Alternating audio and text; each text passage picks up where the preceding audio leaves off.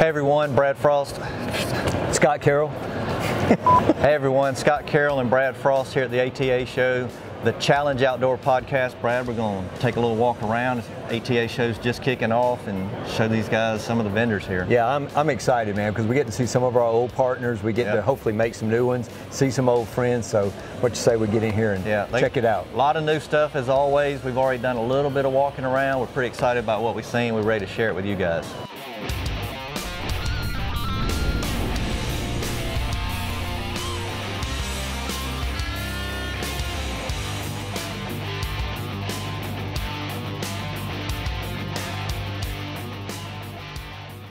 What's up, guys? We're here with our buddy Kurt Price, Luminoc. The guy's a character, man. Yes, so we love working with him. Been working with you since 2014. Long damn time, man. Yeah. 2014. Yeah. No, 2004. Yeah. What am I talking about? Long time. Well, didn't seem that long to us. Seems longer for Kurt. I'm starting to worry about him, Brad. I'm slipping. Yeah.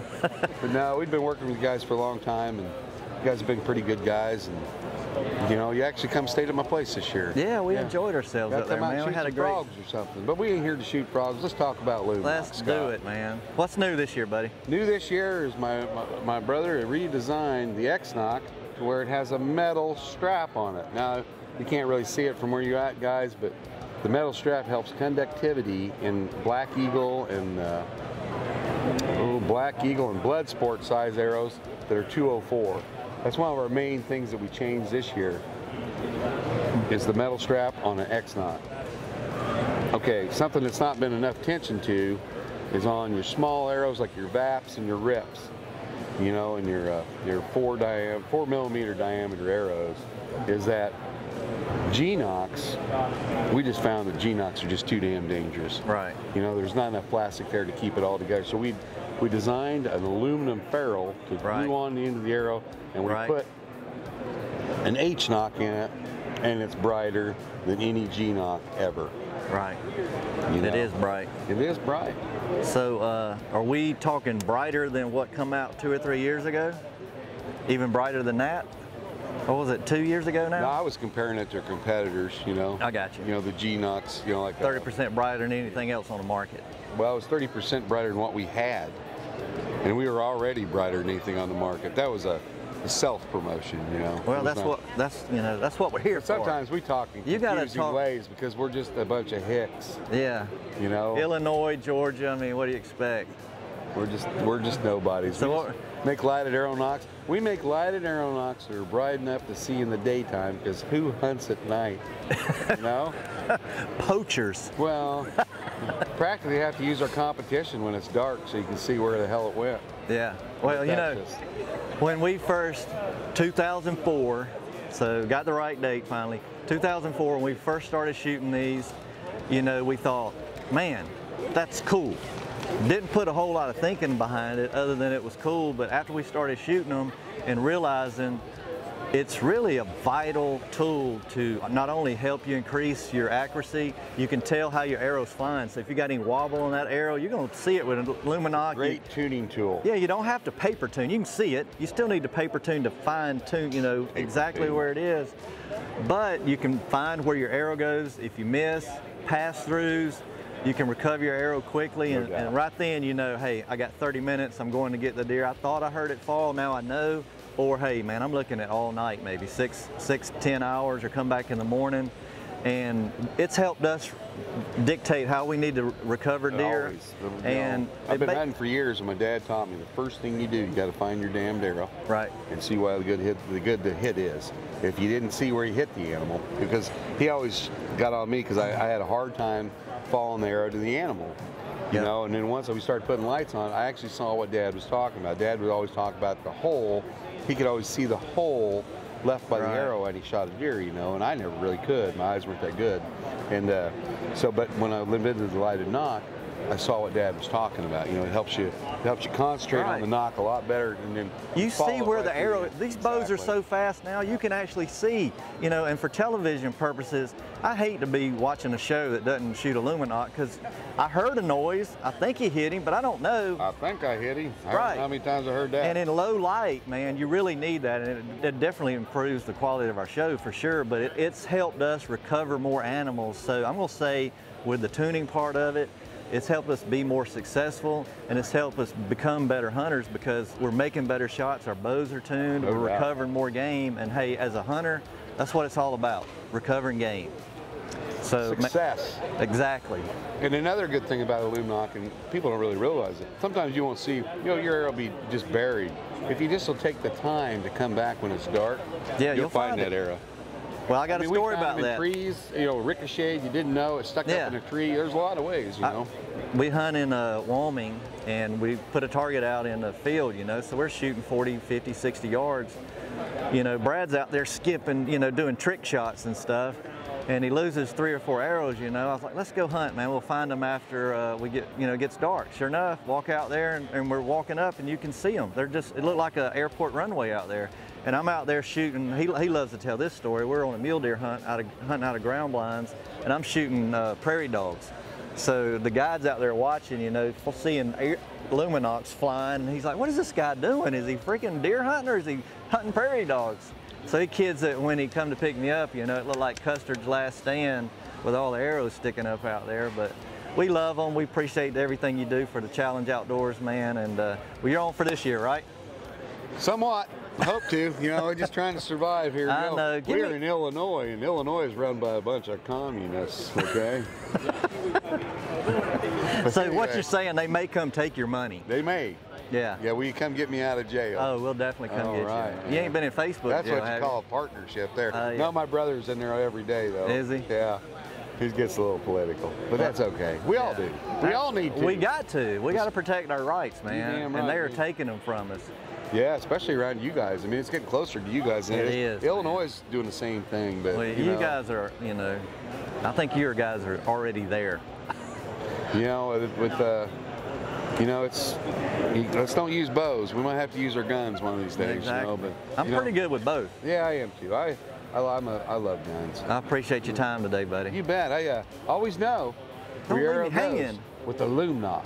Yeah, don't leave me hanging. There we go. Hey guys, that's just one of the great guys and products we're going to show you throughout the podcast today. So we're going to be on to the next one, but thanks for watching. Good luck to you guys, and see you later.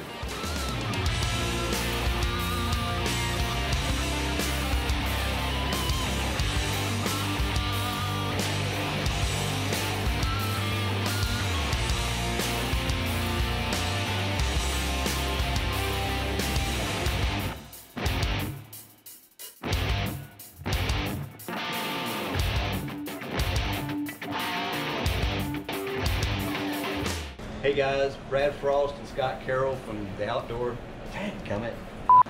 Hey guys, Brad and Scott here with the Challenge Outdoor Podcast, and today we're joined by Mark Weinberg. Close enough. Weinberg. Weinberg. Okay, I'm sorry. I apologize. I've been called a lot worse. No worries, man. Mark is with Arcus, and Mark, we'd really appreciate you taking time out to do this. Thank you. It's my pleasure. I mean, you know, as a product development manager, you're all year. You have an exciting job. It's 6 brands, and you know, now it's like, okay, here's where the validity comes in to see how you guys react to it and the customers. A lot of new products, man. What are you most excited about? Well, we brought like one from just about every different brand here. Let's start with the Ramcat. This year, what we did was we kind of built on some success that we've had in the past. You'll see a little bit of our Savage broadhead and a little bit of our Diamondback kind of meshed together to form a really cool hybrid style broadhead. It looks extremely sharp and deadly. It's sharp. I mean, it's there's deadly, blades everywhere. It's strong. We got the concave scoop from the original, you know, so everything that's proven, you know, that works, we molded it into one. Yeah, well, we're excited all about 3 of the previous ones, and all 3 of them did great. So combining all those into one, I'm excited to try that out this year. We got a target-rich environment down there, great testing grounds, Georgia hogs. So I might just have to come on down. We'll run a few of them through a few hogs down there. So we got a 2-inch mechanical cut, a 7/8 fixed blade cut, so it puts it really good on. All right, well, say this six to 10 times. I'll do good this to say it once. Buck pucks. Think of it as a lollipop for your deer. Well, basically what we've done is taken our deer lure, our deer urine, and molded it and made it solid. And basically what we're trying to do is make it easier for a guy to get the Tinks deer lure out into his area. Right. You know, in the dark, sometimes you're fumbling and you spill more than you want or drop. Yeah. This is easy, man. It's a sealed bag. Think about your fishing lures, you know, with all that smell on it. So you rip it open, it's resealable. Got a clamshell package. Yep. You can put it in your pocket. You don't get deer lure all over you. Well, there's nothing worse than some Smokehouse Bayou jerky covered in 69. I'm telling you, right. You get that on your hand and you get up here and you start eating. You're like, man, Brian may have mixed up on this formula here with the jerky, but we've been there and done that plenty. Or get it on your glove. That is a really neat idea. So each one will last about a week.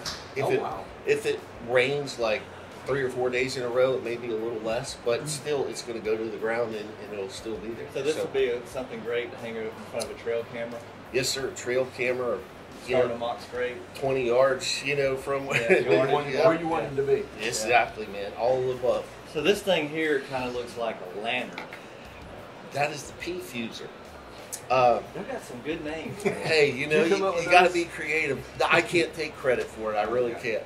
I really can't. But so how does this work? I think you may be able to load this for us without the deer lure. Can you do that? Well, what I did, you know, and I promise it's not a trick. I put water in these so we could do it. Oh, all these? Yeah.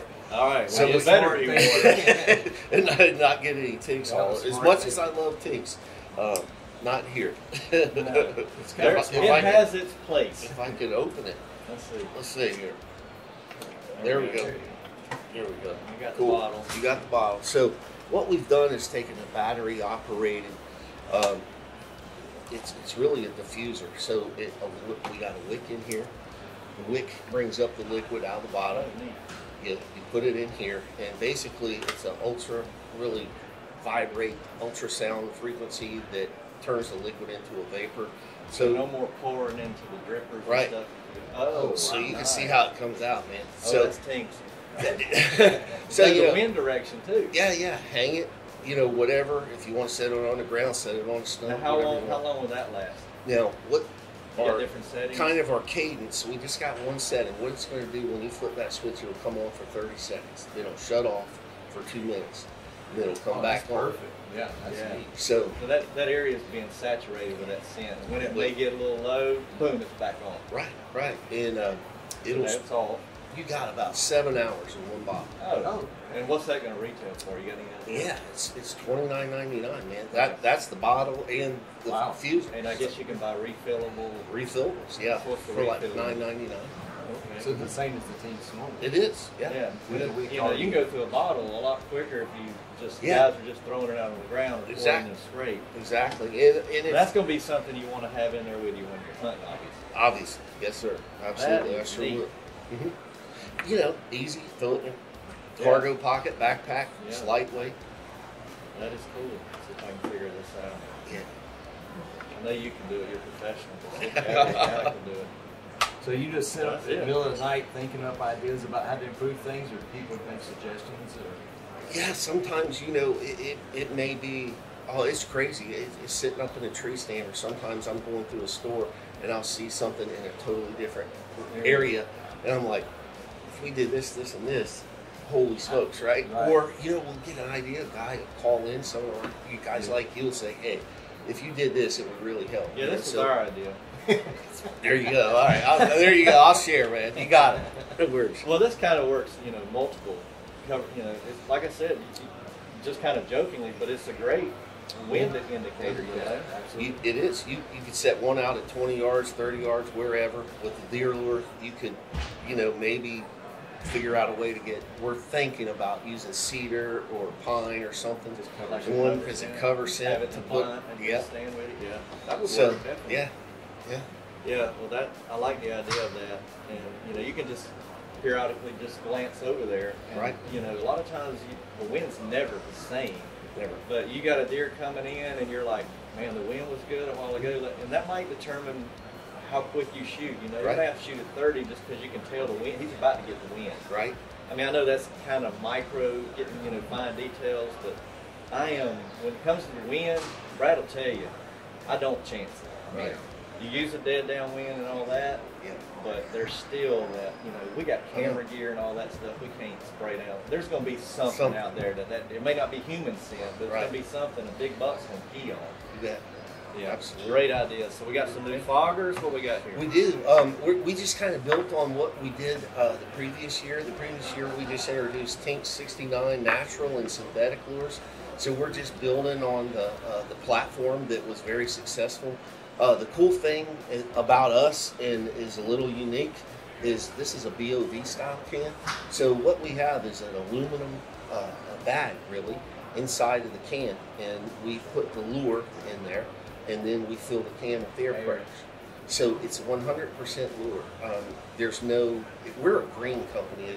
We try to be everything we do. So no fluorocarbons, propellants in there. Most of the cans, just brand X, we'll say, will empty in about 1 minute and 30 seconds. Ours will last 4 minutes and 45 seconds if you lock down the valve. But you can just do the, you can spray it. Scrapes. Yep. So either way, however you put some on a deer tray. So this is this is a vapor, not a gel. It's not like the spray. I would call it a mist. Mist. Now, is this synthetic or is this true deer lure? Well, let's look at this one. I know y'all do a synthetic. We do. A lot of states are going to for crazy, you know, liberal reasons. I think. Yep. You know, you can't use real deer. I think Alabama's one. Yep. And but what we're doing, and we're spending a lot of money on this, and we're going to the state legislature. So you see this right here? Yeah. RT Quick. See it, I can't read it. RT Quick. What this means, RT Quick tested. What this means is we have tested the deer that we use the lure for. Make sure they're CWD free. There's also an ATA test here that we do, you know, certification. Right. So our deer herds that we use, they're clean, man. Right. They're good. That's good. But it'll tell you if there's a synthetic here. You know, you'll read it. But you have that option if a guy's like, you know, I don't even trust that. Right. I want to go synthetic. And, yeah. You know, especially if it's in a state where you can't use. Right. You better be using synthetic. You bet.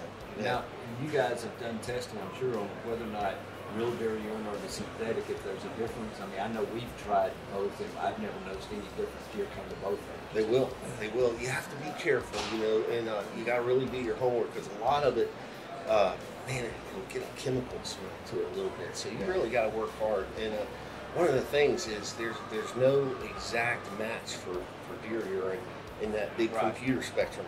You know, they can find strawberry or rose or vanilla or chocolate. But not deer urine. No, they don't have that cataloged yet. So it's really a kind of a mad scientist type experiment where you're mixing it until you get it right. You guys got it right. Cool. Like I said, we've not. Well, let's slide this out of the way and let's talk about the Big Game peanut butter. I mean, we were using this when it was Big Game butter. Right. You know, it's made in Pine Mountain, Georgia, right up the road from us. And we were involved with these guys, so we can speak volumes and give you 100 pictures off my phone right now of the deer we killed over. So I know it works. You guys kind of come in and maybe tweaked it a little bit, definitely changed the packaging. Used to come in an orange bucket. So this is more portable. The guy can go in there and dump that out, roll that up, put it in his pack, and no orange bucket laying at the base of the tree. You know. Right. What I like lighter. It's a lot easier to open because you know those buckets sometimes make noise. Quieter. But I put some of this out a couple weeks ago. I put 2 blocks out. I went back 3 days later and both were totally gone. Nice, man. I mean, they just destroyed them. So we've killed, I don't know how many deer coming to. So we really don't need you to talk about that. We got that one coming. Well, it has changed a little bit, though. Yeah. Right? I mean, you do have little peanuts in it now. We do. Now, we increased some of the protein. It's 22% now. The crude fat is 40%. And there's even some fiber in there, 5%. But the important thing these guys need to know is there's no peanut shells. There's no fillers. Right. I mean, it is the real peanut. You can see the peanuts in there. Yeah, I mean, you could eat it. It looks like a fruit cake. It looks like a fruit cake to me. It does. You pull it out, man, it's like peanut butter and jelly sandwich. And deer love grape. I don't know what it is, but they love grape. We also got an apple flavor too. PB and J. PB and J, man. Oh, okay. Nice. Yeah. I just use the regular peanut butter one, so that's even better. Dude, you step it up. So we may make a sandwich and lay it out there and see if they eat the whole thing. There you go. So what, we got a new trophy taker here. What's this all about? Well, we're building on what we call our lockup feature. Last year we brought out the SmackDown Pro lockup, which is a limb-driven technology. The Extreme Pro is cable-driven, so what that means is the activation cord, you tie it into your cable that goes down as you draw the bow, right? I mean, some guys are limb-driven fans, some guys are cable, and you're not going to change them, so why do it? I prefer limb-driven. I think it's a better system, but I think it clears quicker. It does, and it's more consistent. You can change your draw length. There's no string stretch that's going to get involved in limb-driven. Nope. And you can change draw lengths. Maybe you change your release. You have to tweak your draw length a little bit. Your limb-driven is there. You have to retime the cable-driven. But for those guys that want cable-driven, string, lockup. When you say lockup, does it lock in position? What happens is we have a lever. You press the lever, and the whale tail launcher arm will flip to the up position. So as you're drawing the bow, it's already in the launch position. And when you come back, it hits a little mechanism that locks it in place, and then it'll drop as you release there. So the release part's still the same, but the release part. So instead of drawing for it to come up, yes. You can do it. So if you draw back thinking you're about to get a shot and you don't, you let it back down, is it going to stay locked? It will go back down. It will. So you're good to go for the next draw. Yep. Well, that's cool because then Carroll's not banging off the riser or anything. Right. Well, that's a totally enclosed arrow rest there, so you should do that. Those are great for what we do out west, spotting and stalking and stuff. You know, you don't have to run around with your arrow. Right. I mean, you know, you can obviously, and that's a habit for a lot of us. Right. But you know, the arrow is going to be in there. It is. Some great products, man. We're excited to be using them. Glad you like them. I'm definitely looking forward to using this and the new Ramcat for sure, and we can start testing that immediately. You know, you before long, you guys probably will come up with and you may have mentioned this, like a Cinetrack, a strawberry, you know, something that you can put out for hogs. Another market for that. Honey, glazed donuts, bacon for bear hunts. I mean, it's so when you get that ready, bring it down. We'll throw it out there and try it. I'm with you. Okay, we'll do that. The offer's still there to come down anytime. Well, thank you, man. I appreciate it. Thank you, guys. Thank you very much for everything. Enjoy the show, man. Hope you have a good one. Mark, you mentioned after we shut the cameras down, something you really want to show us, being from the deep south, we deal with, you know, insects and chiggers, mosquitoes in particular. So ticks. Yeah, ticks. Yeah. I don't mind a tick because I can see and get it all. Chiggers is my thing. I can't stand it. And then the mosquitoes, if you're going to try to kill something, you can't be doing this the whole time. Right. So what do we got here? Dead downwind. Yeah, we call it insect defense. It's a totally 100% natural product. Again, it's going back to that we're a green company thing. So the DOD style actuator, you know, no hydrofluorocarbons or any of that. So Virginia cedarwood oil is the key ingredient. That's what does the magic. It will kill fleas, it will kill ticks, mosquitoes, it will repel. I mean, flies, gnats, any of that stuff. Chiggers. I can tell the smell's a lot more pleasant. Yeah, you can find a cedar tree just about everywhere you go, right? Yeah. So, again, it's a cover scent. Yeah. You go market that under Dead Downwind, obviously. We are. You can find that on Dead Downwind website. Totally kid safe. As I was testing this spring in Turkey Woods in Georgia, as you guys can attest to, there's ticks everywhere. I had one tick on me all season. Wow. And he was crawling across my boot, and he was trying to get out of town. Yeah. You know, as quick as he could. But I mean, I even sprayed this on my dog. It kept my fleas off of my dog. It makes him smell right too. Oh yeah, right. Absolutely. So it's totally safe. It works. Well, I'll tell you what, we're excited about that because hunting, like you said, in Georgia, hog hunting through the summer, early bow season, turkey season. Yeah. We use a lot of other stinky things. Right. That was the godsend. Well, again, thank you so much for bringing this to our attention. We definitely going to try that out this year. Well, hey, I look forward to remembering that. Yeah.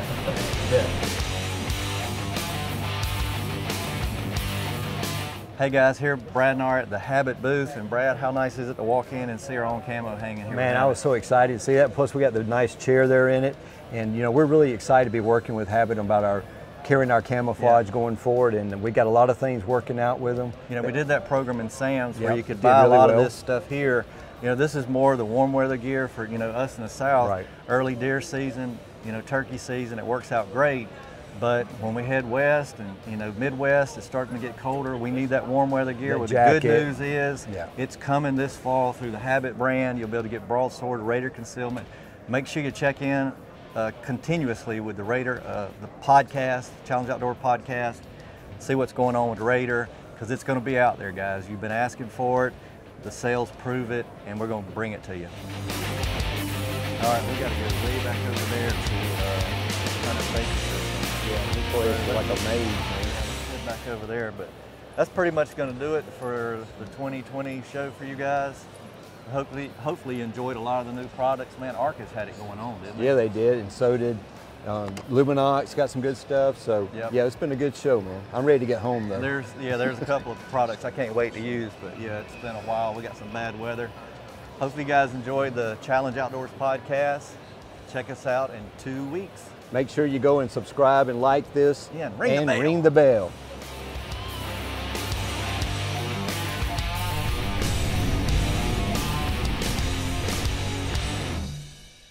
Hey guys, Brad Frost from Raider Concealment, and I'd like to encourage everyone to subscribe to our YouTube channel. Make sure you hit the like button and also ring the notification bell so that you'll get all the updates for our upcoming videos.